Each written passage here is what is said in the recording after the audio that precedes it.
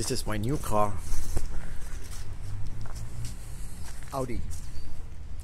My BMW is my first car. This is my second car.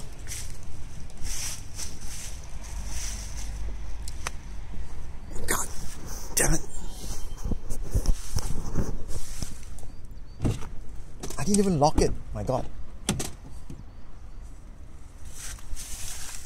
God, I didn't even lock my car.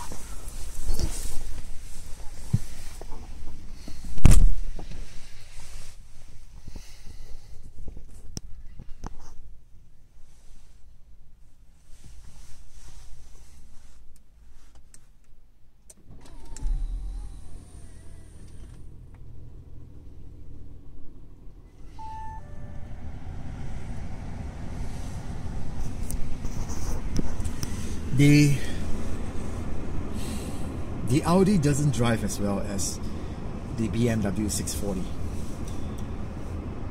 It feels lighter, less stable, especially when what do you call that? When maneuvering a corner. God, I lost my vocabulary for that. When taking corners, something like that. You know, it kind of flip a bit more than a BM. BM is very stable. Now, as for the gear change, if you notice here, the gear change is also a bit jerky, because when it goes up, you can feel the engine draws back a bit, and it goes up to the higher gear, and it goes up again.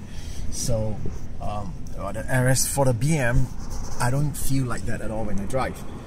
It just, it's very smooth. The transition of the gear is perfectly smooth.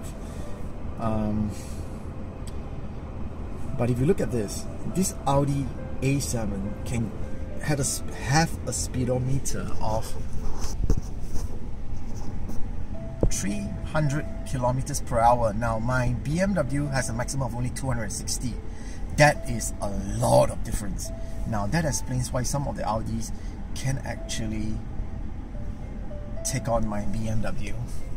But seriously, acceleration wise, stability wise, maneuvering corners, BMW takes Audi hands down anytime. That's my opinion.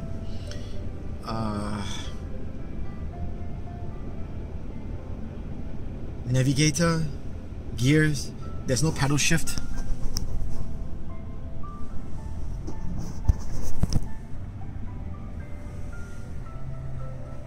It's only the gear, the gearbox, and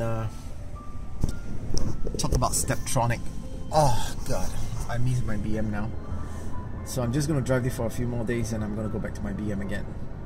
This is my second car, and I'm regretting it right now. I should have gotten Aston Martin or a Maserati. There you go, Eric, and out to you.